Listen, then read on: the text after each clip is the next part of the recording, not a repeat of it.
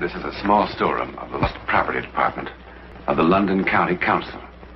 There are many such rooms, but they're rarely visited anymore because the property stored dates back to the war.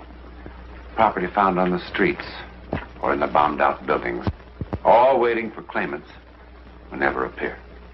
Like this cheap copy of Venus de Milo, meant to stand in some garden. The ages have claimed her arms. The war claimed her head. Like on what mantelpiece do you suppose this old clock was standing when the bomb hit? Calmly ticking. Time stopped for it at 7:36 a.m. or p.m. What difference does it make? Baby strollers, cartons full of things, all tagged with the place and date of their destruction. The East End Arena, September 17th, 1944. Everything in this room could tell 100 stories. But this boxing glove was involved in a most unusual occurrence. When, on September 17th, 1944, that dark and heavy curtain to the world beyond our five senses, the psychic world, was lifted for a moment.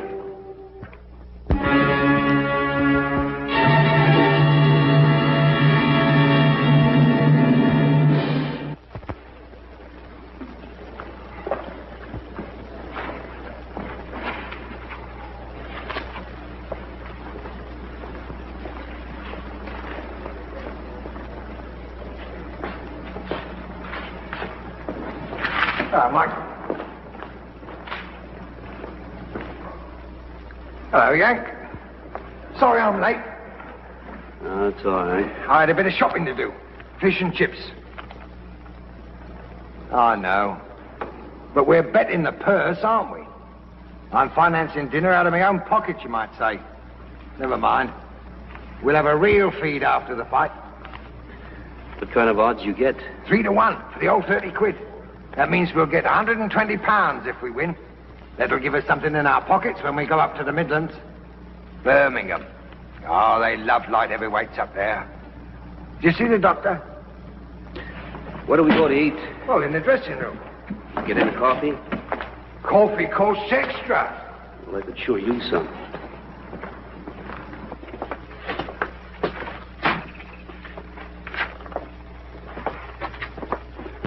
This is sure crummy.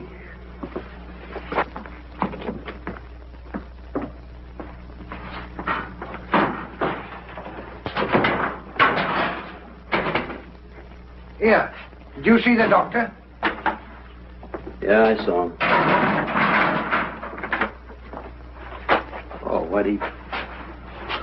Please, go get some coffee. Oh, what do you want coffee for? It'll only keep you awake. I want you to have a couple of hours shut-eye before the fight. Coffee never bothered me. You know that. What doctor? How do I know what doctor? Well, you must remember something about him. I walked up the street and there was a doctor's office. What street? Queen Street. Oh. That would be Dr. Duggan. Yeah, I think so. Yes. He has a big sign hanging out over the wall, like a blinking cinema. Arthur A. Duggan. Sounds like him. Yes. Only that sign was knocked down in a bombing raid 6 months ago. Well, then maybe it was someone else, and maybe it wasn't Queen Street.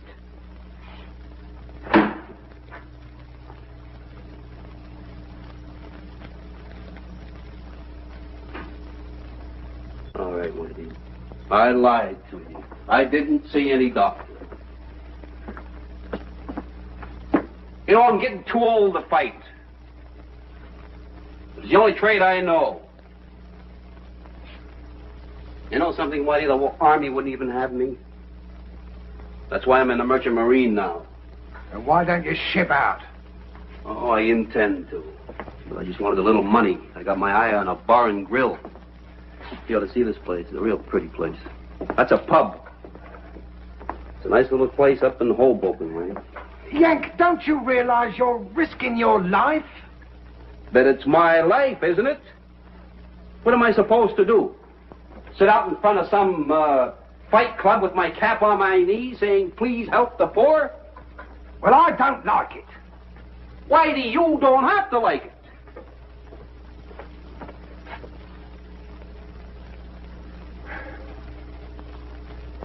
Never mind. I'll get you some coffee. Anybody mention coffee? I take it this is your fighter. Mr. Sanderson, Yank Dawson. He manages the other fella. How are you, Dawson? Sound in wind and limb, I hope? Why? Well, I hope so. I really hope so. This my boy's a bit of a savage, I'm afraid. Not much skill, but when he hits somebody, bang, bang. That's all she said, as you Americans would say. Here, drink up. My tiger's late. I'll get some fresh for him when he comes in. Right, Mr. Sanderson, thank you. No, Yank. You do remind me of somebody. I was in the States for a bit before the war. Saw a man fight there. You're very like him. Denver it was. Did you ever fight there? 150 million Americans. Stands to reason 2 of them can look alike. No, couldn't be the same chap. The man in Denver had a terrible accident not long afterwards. They won't let him fight. Broke his head right open, I heard. Right there. Must have been someone else you saw in Denver, because I never fought in Denver. You're a fool to be fighting, you know. It's a nasty scar. You're quite sure you're all right? Why don't you mind your own business? Of course he's all right. Well, I hope so. I really hope so. Why don't you get out of here? All right, yes, I must go and find my tiger. We don't worry about accidents here, do we, Whitey? Not with old Paddy Terhune about. Who's Paddy Terhune? Oh, he's dead. In a manner of speaking. But you didn't tell him about Paddy? I was sure you had. Oh, inhospitable. Very inhospitable. Oh, come off it now. What do you mean, come off it? Here's a Yank ready to fight at the old East End Arena, and nobody tells him about Paddy. And Paddy's such a friendly ghost, too. Mr. Sanderson, I don't want to be rude, but I do want my Yank to have a couple of hours' sleep. So if you don't No, mind... all right, if you don't want to tell him.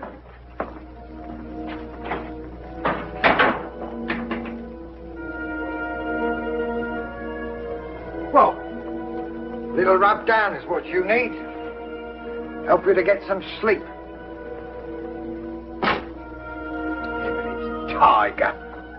Alfie Jones. Tiger, mind you, he's very clever with his hands, though. You want to remember that. That's why I told you to crowd him. Understand? Keep crowding him all the time. What was all that about a ghost, Winnie?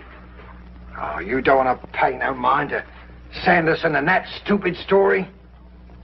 It's just childish superstition. Well, tell me anyhow. Look, you're going to fight tonight. I'm not going to fill your head now with a lot of silly twaddle. Oh, I've had so much bad luck in the last few years. I guess I'm just getting jumpy, Whitey. I'm sorry I acted like a kid. That's all right, boy. I don't know why I made such a fuss about it myself.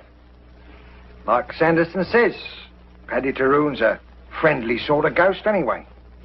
He was Empire middleweight champion when he was only 18 years old. Back in 1905, that was. So when he fought Brian Cleary in 1931, he must have been 44. That's getting on a bit for a boxer, you know. And he wasn't Empire champ no more. He had a gold watch, a few good memories, and a blood clot, what nobody knew about. He fought Brian Cleary right here in the East End Arena. Brian liked the old boy. Wanted to make it quick like, you know. So he knocked him out in the second round. That was an act of mercy, Brian thought. Only that blood clot of Paddy's got dislodged. He died before they could get him into the dressing room. Well, that upset Brian a bit. Of course, he soon got over it, you know. I mean, he knew it wasn't his fault. Only 4 years later, Brian went crackers. Just before a fight one night, he suddenly started raving and swearing something awful. He said he'd seen Paddy Tyrone. Seen him, mind you, with Paddy dead 4 years already. Brian says that Paddy just stared at him and shook his head slowly from side to side, like he was trying to tell him something. And Brian says, well, what could he be telling me except, don't you fight tonight, my boy, or you'll wind up like me. Well, he fought anyway. And he was winning too, hands down. Until Frankie Shane, fighting him back as best he could, suddenly caught him with a lucky right. Oh, what a whopper. Caught him high on the forehead and pitches Brian towards the ropes and through the ropes. And he smashes his skull on the ring post. Well, now, you know as well as I do, that could never happen again in a million years. But blimey, you should have seen the newspapers. Ghost of East End Arena, they said. Paddy Tyrone back from the dead, and all that sort of tripe. See Paddy and die, they said. And there's talk of even some others, but I don't believe it. I don't believe any of it. Coincidence, that's all it is. Pure coincidence. Yeah. Coincidence.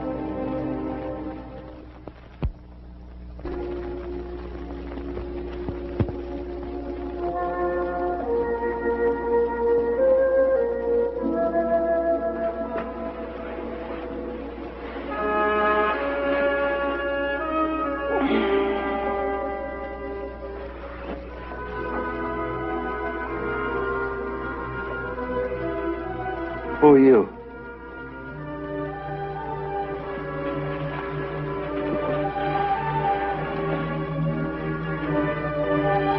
What do you want?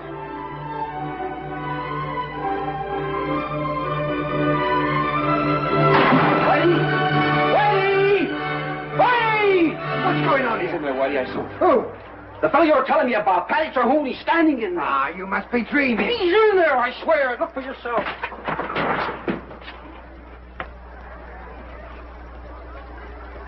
In where, did you say? Believe me, Whitey. He was standing right here, and I wasn't dreaming. You weren't dreaming, Yank. What kind of a ghost takes his leave by the window? I'll tell you what kind. Come on, I'll show you your ghost.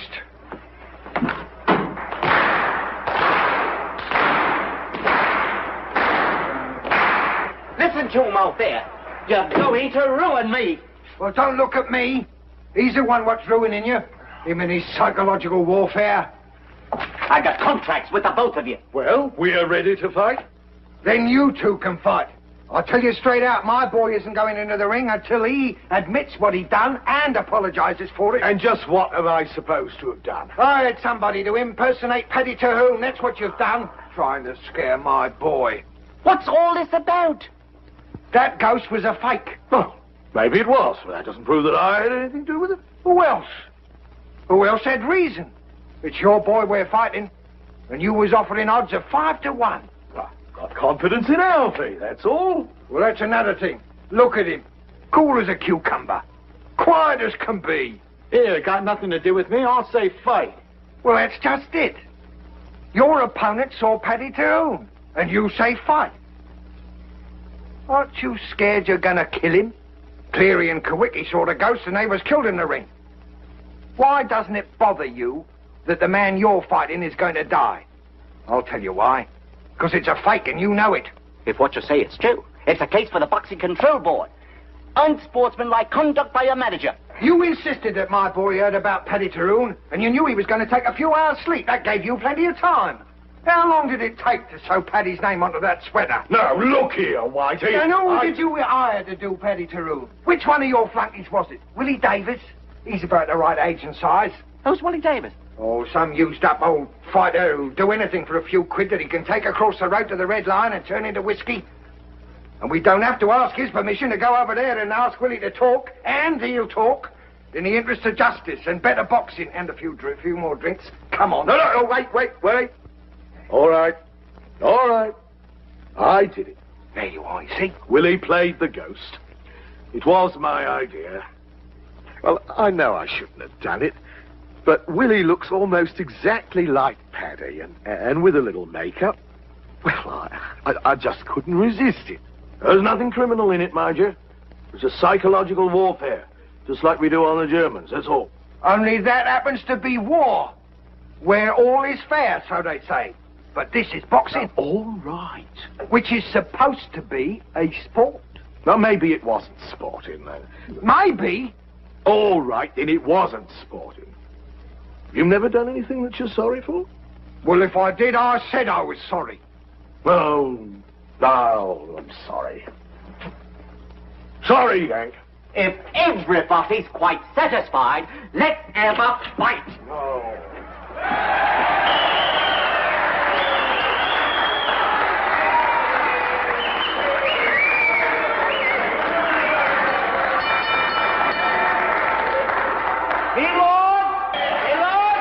Ladies and gentlemen, Eastside Sporting Club, St. Lawrence promoter, 10 3-minute rounds, Cheapside Zone favorite, 11 stone, 9, Alvin Jones.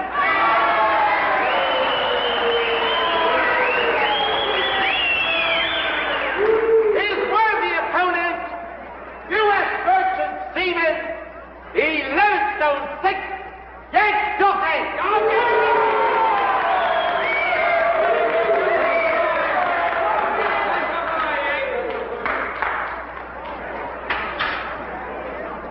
Another rule, I'm going on a street fight. Shake hands. Come on, bud.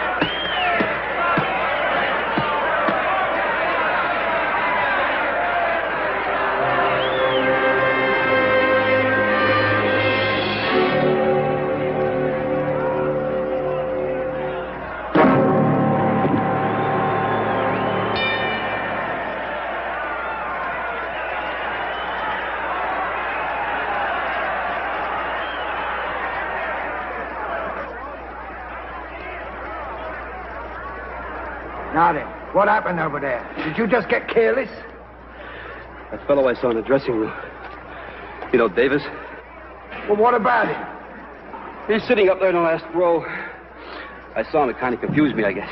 So Sanderson's still up to his tricks, is he? I'll flay him alive.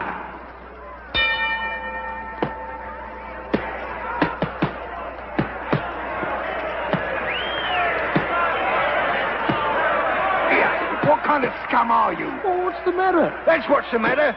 Look up there. What's all this about? Lighter. He's gone and done it again.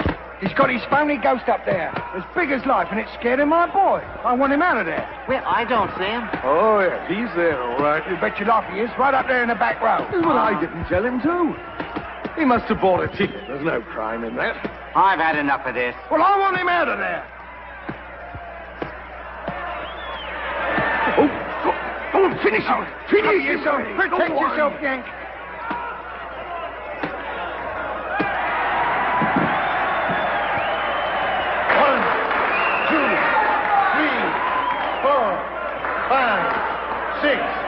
Seven, 8, 9, 10. Don't touch him. He mustn't be moved. Let's get him to the dressing room. No, he must not be moved. Get a doctor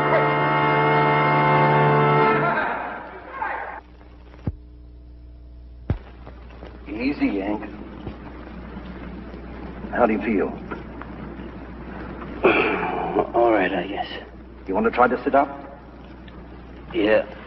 Will it be all right, Doctor? Yeah, he's had a slight concussion, but he'll definitely be all right. Yeah, you hear that, Yank? You're going to be fine, boy. I didn't say he'd be fine. I said he'd be all right. No more fighting, Yank. You hear that? I guess you're right, Doc. Well, let him rest here for a few minutes. Then he can get dressed and go home. Oh, bring him in to see me tomorrow. Righto, Doc.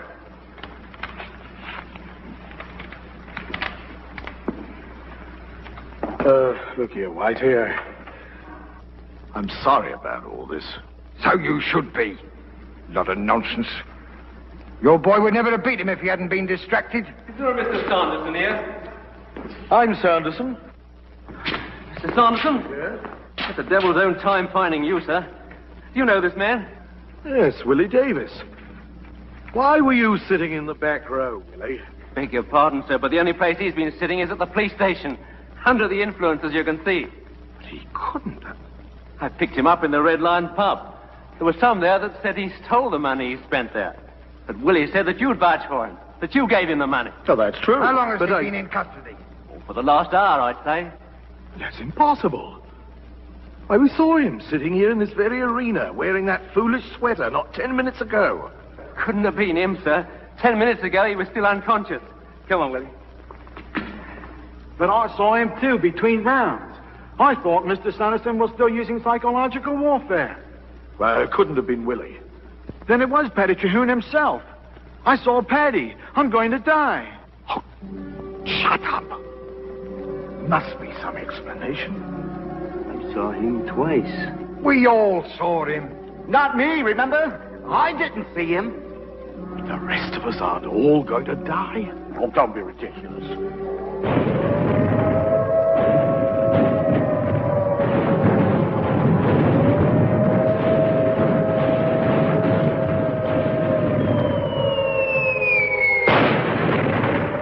The German bomb, aimed presumably at the waterfront, struck the East End Arena about 12 o'clock.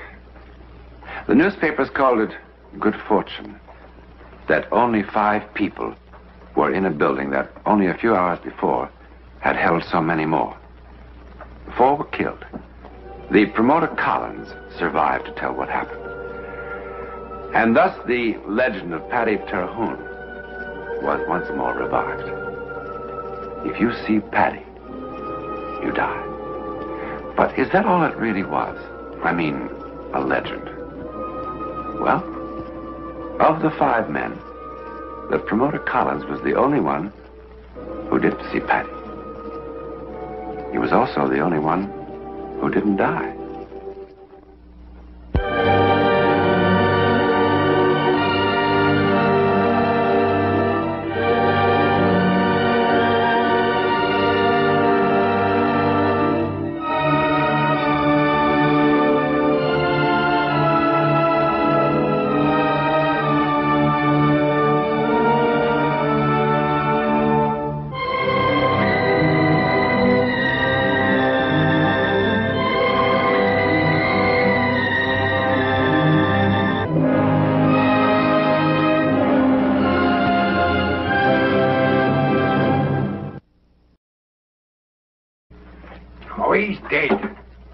manner of speaking.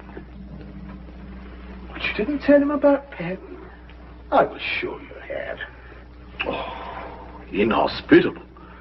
Very inhospitable. Oh, come off it now. What do you mean, come off it? Here's a Yank ready to fight at the old East End Arena, and nobody tells him about Patty. And Patty's such a friendly ghost, too. Mr. Sanderson, I don't want to be rude, but I do want my Yank to have a couple of hours sleep. So if you don't No, mind... all right, if you don't want to tell him.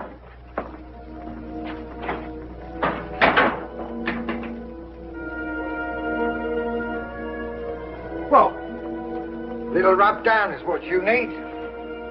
Help you to get some sleep. Tiger. Alfie Jones. Tiger, mind you, he's very clever with his hands, though. You want to remember that. That's why I told you to crowd him. Understand? Keep crowding him all the time. What was all that about a ghost, Winnie? Oh, you don't want to pay no mind to Sanderson and that stupid story. It's just childish superstition. Well, tell me anyhow.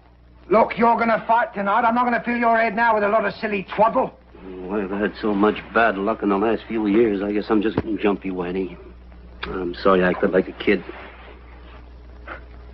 That's all right, boy. I don't know why I made such a fuss about it myself. Like Sanderson says, Paddy Taroon's a friendly sort of ghost anyway. He was Empire middleweight champion when he was only 18 years old. Back in 1905, that was. So when he fought Brian Cleary in 1931, he must have been 44. That's getting on a bit for a boxer, you know. And he wasn't Empire champ no more. He had a gold watch, a few good memories, and a blood clot, what nobody knew about. He fought Brian Cleary right here in the East End Arena. Brian liked the old boy. Wanted to make it quick like, you know. So he knocked him out in the second round. If we win, that'll give us something in our pockets when we go up to the Midlands. Birmingham. Oh, they love light heavyweights up there. Did you see the doctor? Where do we go to eat? Well, in the dressing room. Get in a coffee? Coffee costs extra. Well, I could sure use some.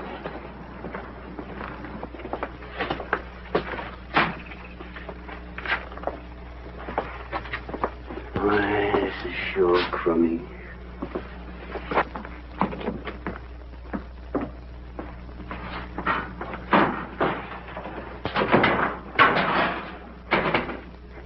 Here. Did you see the doctor? Yeah, I saw him. Oh, Whitey. Please, go get some coffee. Oh, what do you want coffee for? It'll only keep you awake. I want you to have a couple of hours shut-eye before the fight. Coffee never bothered me. You know that. What doctor? How do I know what doctor? Well, you must remember something about him. I walked up the street and there was a doctor's office. What street? Queen Street. Oh. That would be Dr. Duggan. Yeah, I think so. Yes. He has a big sign hanging out over the wall, like a blinking cinema. Arthur A. Duggan. Sounds like him. Yes. Only that sign was knocked down in a bombing raid 6 months ago. Well, then maybe it was someone else, and maybe it wasn't Queen Street.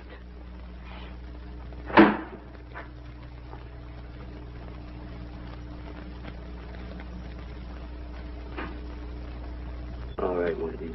I lied to you. I didn't see any doctor. You know, I'm getting too old to fight.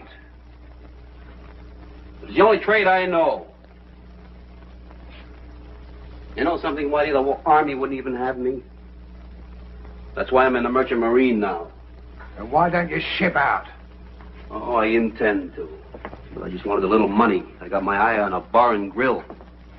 You ought to see this place. It's a real pretty place. That's a pub. It's a nice little place up in Hoboken, right? Yank, don't you realize you're risking your life? But it's my life, isn't it? What am I supposed to do? Sit out in front of some Fight Club with my cap on my knee saying, please help the poor? Well, I don't like it. Whitey, you don't have to like it.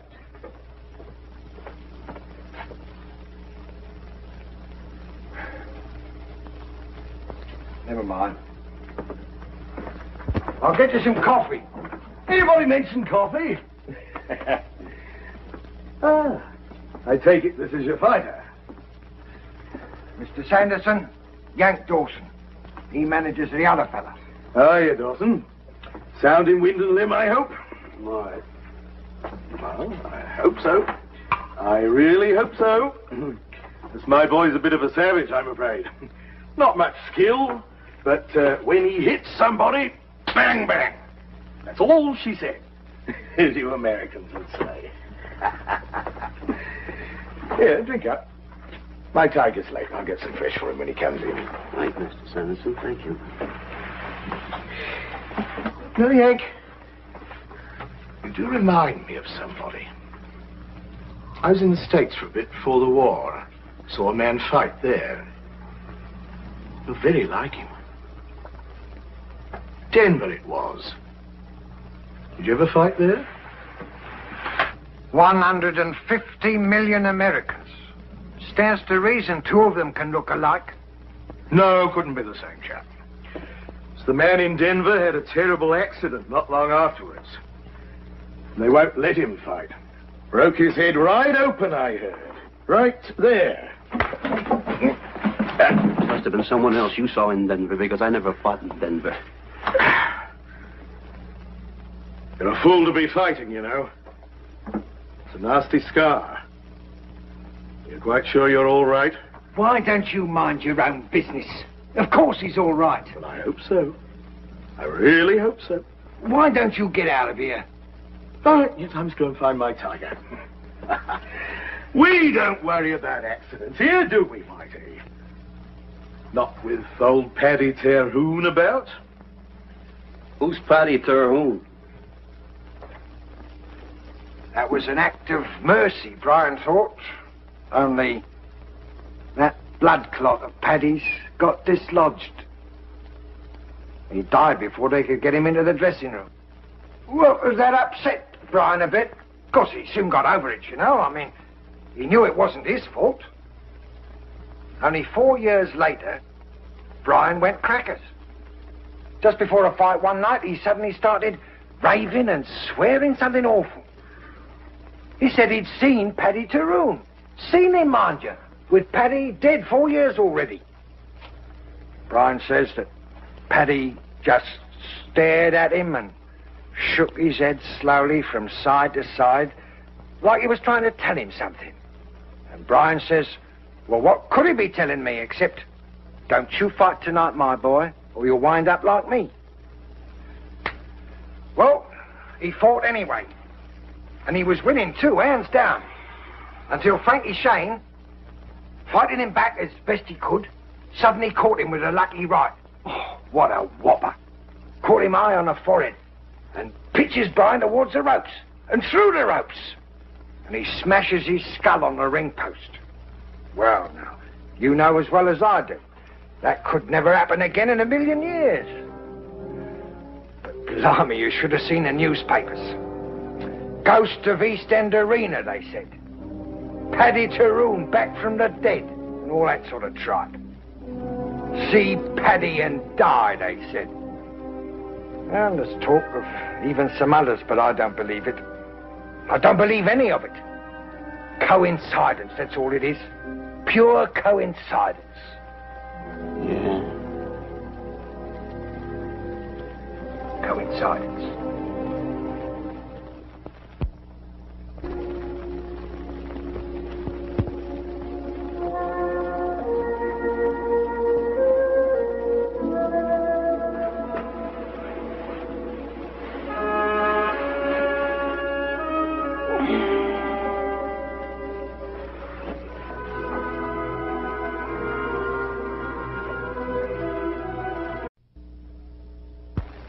This is a small storeroom of the Lost Property Department of the London County Council.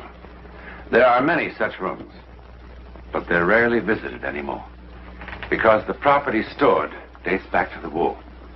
Property found on the streets or in the bombed-out buildings, all waiting for claimants who never appear.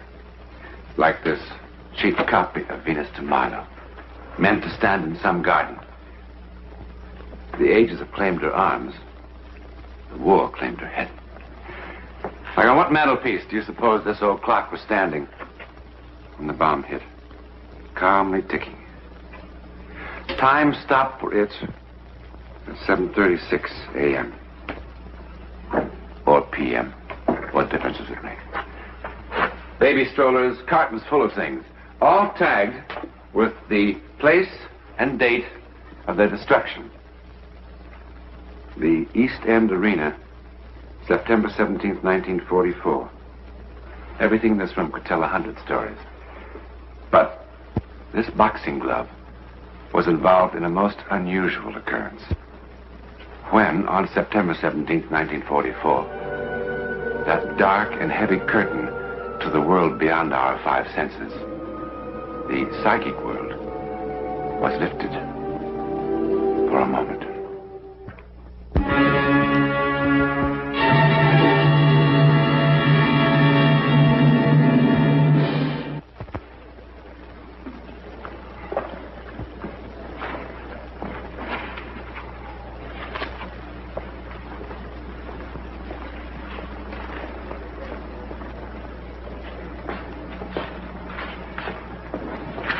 Mike. Hello, Yank. Sorry I'm late. No, it's all right. I had a bit of shopping to do. Fish and chips. I know. But we're betting the purse, aren't we? I'm financing dinner out of my own pocket, you might say. Never mind. We'll have a real feed after the fight. What kind of odds you get? 3 to 1 for the old 30 quid. That means we'll get £120.